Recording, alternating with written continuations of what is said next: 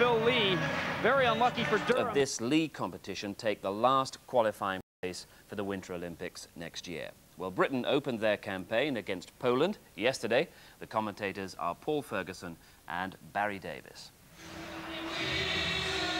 Only 4 of that Great Britain squad didn't take part in the triumph in Eindhoven back in the spring, where Rick Ferrer and Kevin Conway, both incidentally from Division 1 clubs, were the joint top British scorers with 19 points apiece. The starting lineup has Bernie McCrone of Fife in goal, the Cardiff pair Cooper and Hope on defence, with Ferrer, Conway and Todd Bidner up front. Poland were rather caught cold in the opening match of the World Championships, which Great Britain went on to win by 4 goals to 3. But they're a side with lots of experience, none more so than Henrik Grutt, who's seeking to play in a 5th Olympic Games. He, of course, is in their starting lineup, as is Valdemir Klisiak, who was top scorer in the Eindhoven tournament with 24 points. They're the flags of the 5 competing nations in this qualifying tournament. There will only be one winner: Latvia, Slovakia, Japan, Poland and Great Britain. So much at stake, it's just everybody plays everyone else, and the country at the top of the pile at the end of the tournament will go to Lillehammer. Britain already assured of playing in Group A in the World Championships, which come after the Olympic Games. And they'll be playing with the Russians and the Canadians and the Americans, etc., etc., Swedes and Finns. Top 12 teams in the world. That's where Britain have reached. Schubert. Adamush. Oh, it's an important interception. And they overplayed it then. Plachta really should have gone for the shot, surely. Haven't got it away yet. Good ducking. Plachta is over this side. He's not going to get it. Adamush doing all the digging. Another penalty coming up against Great Britain. Shapia was positioned right in front of the net. And they tried to do something a little too fancy as Michael Connor makes his way to the box. High sticking is the call.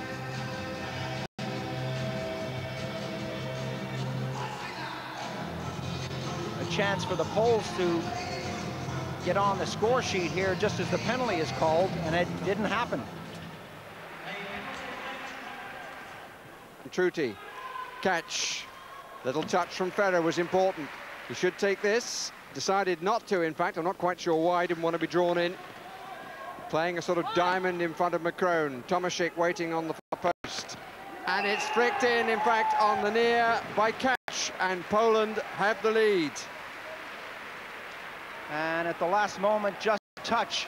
Zamoyski levels it from about 50 feet out. There's the touch. Kachach into the back of the net. McCrone going down as he has done for the first 12 minutes and 33 seconds of this period. And he's going to have to stay up, I think. He's flopping a bit too much.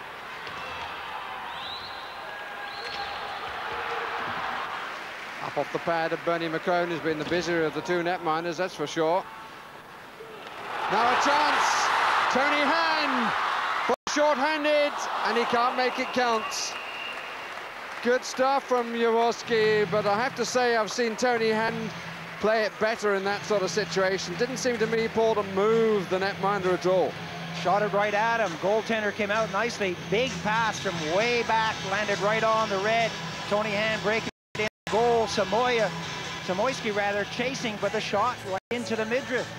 The goaltender, where it should be, way out of the net, gradually backs into the net as the player comes in and he cuts down the angle. But the shot, not a good one. Hann would like to have that one again.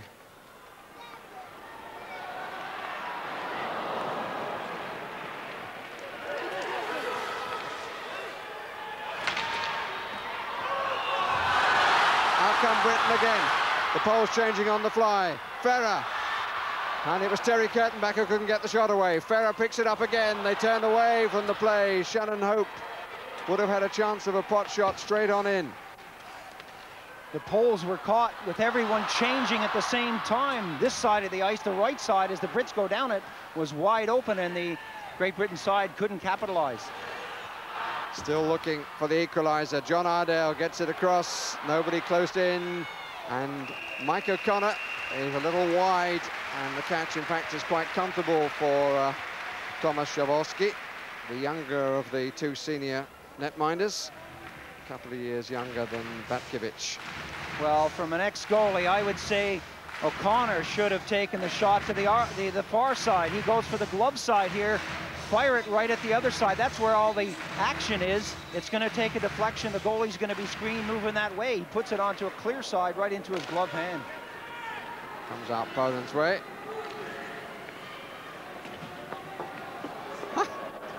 Surely didn't mean that.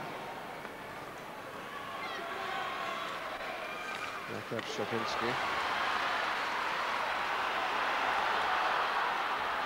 Nice stick handling. Good follow-up, and it's loose. Shot slightly surprised Jaworski. Britain certainly playing better in this middle period. Started it well, looking for the equaliser. It's on, no! And Tim Grandstand seemed to play way over the top of the puck when it was sitting there asking to be dispatched. Bouncing, bobbling puck. And Grandstand just couldn't control it. It comes in front. There's the back pass. Grandstand looking for it. Eventually, Groot says, thank you very much. It's out of here. Again, action right in front of the goalie, Jaworski, spreading himself across the goal, but Tim Grandstand, number 4, unable to get a good shot away.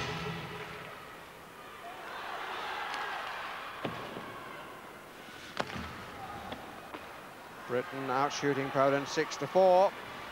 At the start of this second period, we played 7 minutes and 23 seconds now. 20 minutes of actual playing time. Patrick Scott.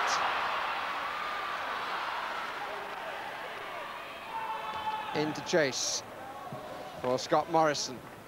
Actually finished the top British goal scorer with 10. But he got most of those in the last game against China. I think 7 of them when decision had already been reached. Oh, that's rather given away. Made it more complicated. Here's a chance for Poland, which would be against the run of the play. Good stuff. Good defending by Brian Mason from Slough Jets. Back come Britain again. They've really got the bit between their teeth in this period of playing much, much better hockey.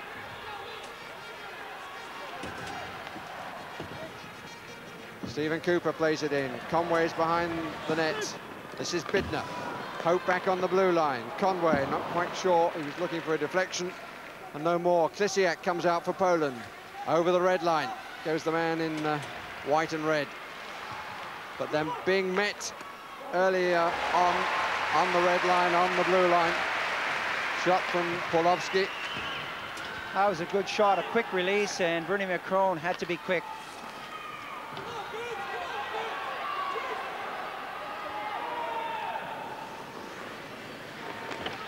Mitrovic is watching his man. Bit casual around the back. Loose in front again. Shannon Hope trying to get the angles right. It's flicked up, and it's loose. Oh dear, oh dear, oh dear. That really was a rather poor piece of refereeing. He thought the puck had been claimed by Jaworski, but it hadn't. The puck was up in the air and it came down and was put in, but the whistle had gone. Let's watch this again. Hope lets the shot go from the circle. It goes way upstairs. It's lost behind the goaltender. His hands are up before it crosses the red line. That should have been a goal. There's going to be a face-off in the Poland zone. Pera doing a great job of working back there. Back to Hope, who moves in, lets the shot go. It's high, not controlled by the goaltender. It's still free out there. Bidner doing a great job, too, of forechecking, giving the goalie a hard time. Well, in fairness to Seppo Michaela, Paulie might just have called a high-stick challenge on the goalkeeper, and therefore dangerous play, but it seemed a little bit rough. Well, I think if he had called that, it would have been a face-off outside the blue line. It's just when he loses sight of the puck, he's got to blow that whistle. He thought it was frozen, and that's a decision they're going to have to live with. 9:32 of the second period. Alex Dampier's side stood on the wrong end of the score. whatever he said in the dressing room after the first period has brought a major improvement. Much better quality hockey, and apart from the carryover penalty, keeping out of the box. Good shot, good save. Shot was from Doug McEwen of Cardiff. Oof, sticks were high up then, and nobody made contact until the glove came down. Again, we see Tim Grandstand right in the thick of it. The little guy has a lot of heart, getting his stick way upstairs to try and tap it in. That wouldn't have counted if he hit it from above his shoulders. Big shot from McEwen right at the blue. Goaltender again, way out of his net to make the save. Action continued around the goal as it bobbled out front. Jaworski goes down, and Grandstand is right there knocking on the door. Tony Hand at the face-off. Patrick Scott to his right, Scott Morrison to his left. Lambert and Kellan back on the blue line. Comes out to Truty. Kept in by Kelland. Neatly down. Nobody on this side. Got to battle for it a bit. Maciek got it out. Here's Szopinski. And he's got Garski moving in. Turned away across the face of his goal by Bernie McCrone. It's allowed to run, and it runs kindly. Good catch. Shot was from Patrick Scott of Milton Keynes. He went for the sharp angle.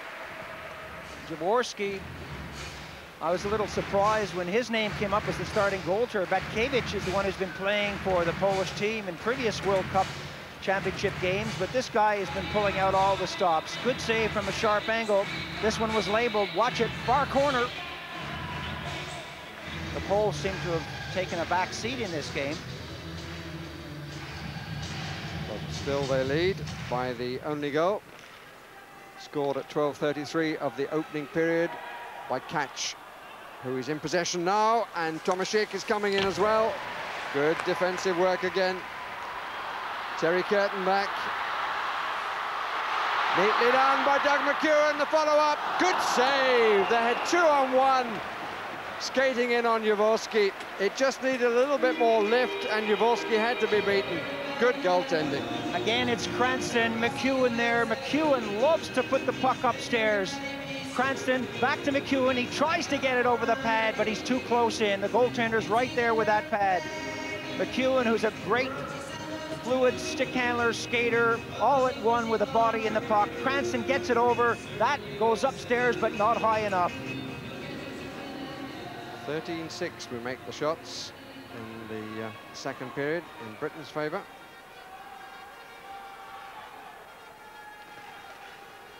And the first period was 7-6 in Poland's favour. Indication of how the matches turn round. But Britain still with nothing to show. Plachta. Do get the impression too that they need to get something from this good play. If the Poles were to break away and score one, it really would be a slap in the face. Here's Adamush, there's 2-on-1 here.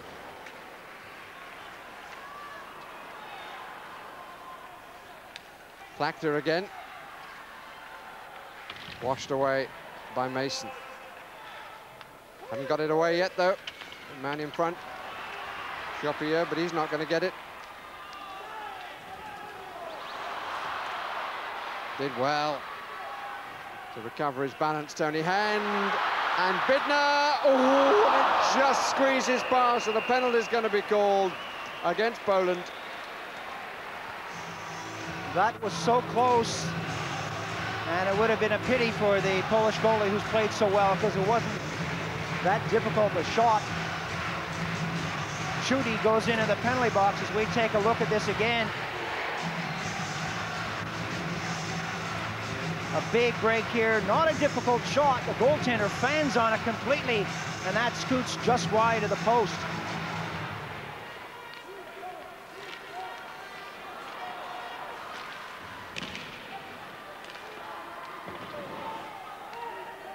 Hope. There's plenty of that still. Patrick Scott can't quite take it. Jaworski just pushes it towards the blue line. Tony Hand in possession. He had the best chance for Great Britain, no doubt about that, at the end of the First period, shot from distance by Patrick Scott. Jaworski hangs on, face off to the left of his goal. That's the name of the game. Keep shooting the puck, something will happen. You never know when the puck is going to bounce kindly for you after you take a long shot. You never know when the goaltender is going to be unsighted. Just keep letting them fly when there's nothing else to do. Back to the Ferrer line again with Todd Bidner and Kevin Conway. Andrew Marlowe back on defense with Slough's Brian Mason. Marlowe bounces away, shot is wide. Bidner waits in front, but not for too long. Now look at somebody in front, could save again, and the follow-up, and it's in!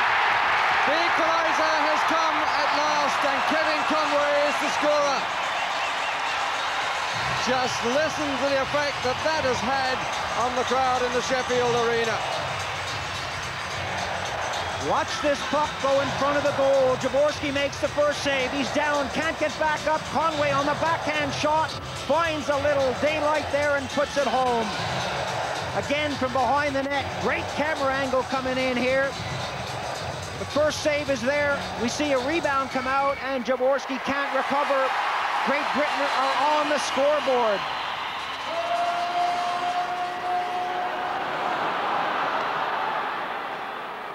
Andrew Marlowe, that's going to run all the way through to Rick Ferrer. He's got Bidner in front, who's wide, but an offside call anyway. Two-line pass was whistled down by the referee, Makla. The officials were letting it go. The referee came up and said, hey, I want this one to stop right here. Certainly getting a player in on the net much more than in the middle period. That was a criticism that I felt was justified then. Seconds ticking away, though. Oh, here's a chance of a short-handed one. Chuti, shots. Did it come off the post? I don't know, but somehow McCrone kept it out. And again off the crossbar. Unbelievable escapes for Great Britain. Makala, the referee, was right where he should be, right on the goal line, and he said no goal. Shapinski was in there. They were hammering shots from all angles. Let's look at this again. Some good stuff from the Poles. Shapinski with Bernie McCrone going down, just can't get the lumber on it. Big shot coming in from Tkach. He scored the first goal. A lot of people thought that was number 2 for him. Watch this again. You decide, did that go inside under the crossbar? It certainly landed outside the red line, and the referee was perfectly positioned.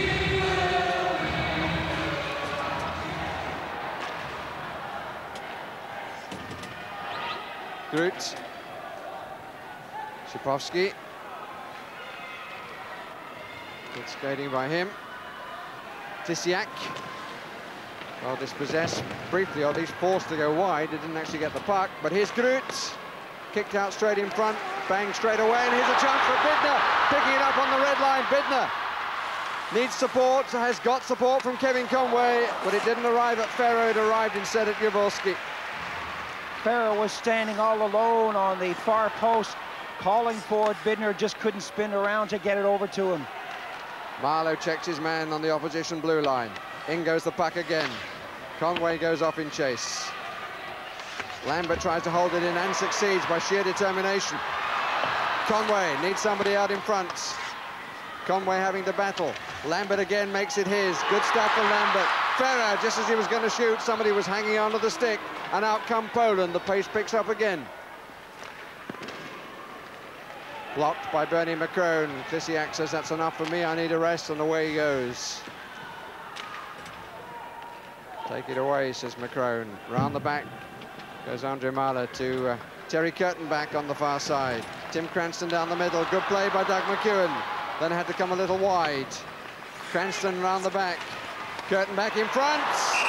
And a good stop again by Jaworski. Jaworski comes up big yet again. Curtin back was cruising right on the edge of the crease. Action all around the Polish goaltender.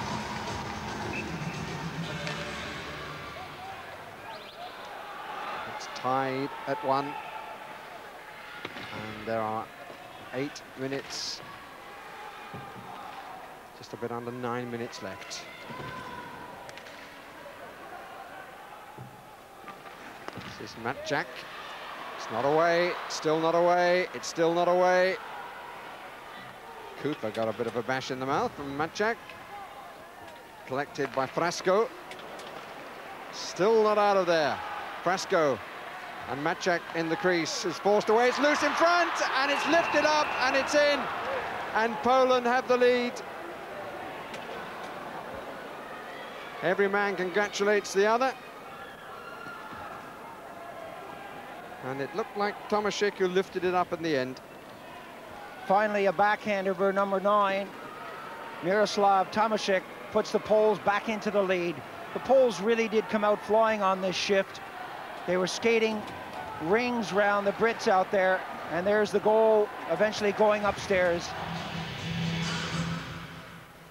And Scott and Morrison is the line.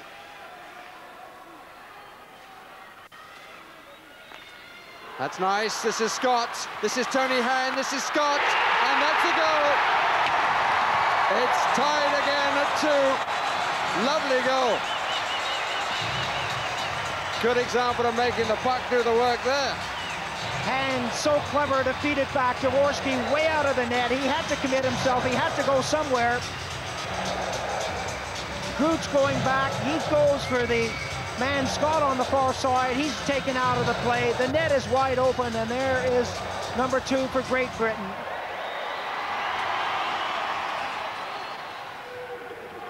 .17:40 on the clock. We're well inside the last 3 minutes. GB is the cry, and away comes Plachta. Adamush round the back of the British net. Haven't got it away yet. Oh, it's loose in front. Didn't have it, McCrone for a moment, then another shot is wide from Plachta. Adamush. Zamoyski waiting on the blue line. Britain cannot get it out of their end. They've got to get it out of their end. They do get it out of their end. And here comes a break by Conway. Bidner wants the puck. Conway's got his hands full trying to get it past the man in attention, who is Truty. Stephen Cooper. Minute and a half left. Now, is there to be a decision? Or are we going to start this qualifying tournament with a tied game? Britain have had more of the chances after the Poles started the better. Stephen Cooper. Doesn't quite make it. Matchstack. Forced to turn back. Good forechecking, good positioning. And we're down into the last 10 seconds. 5 seconds. And the whistle has gone with 2 seconds remaining. Still possible, Barry. Anything can happen from a face-off. It takes, well, I'd say it takes about a second to score from the face-off. These guys can shoot it direct. So all set for the last face-off of the match.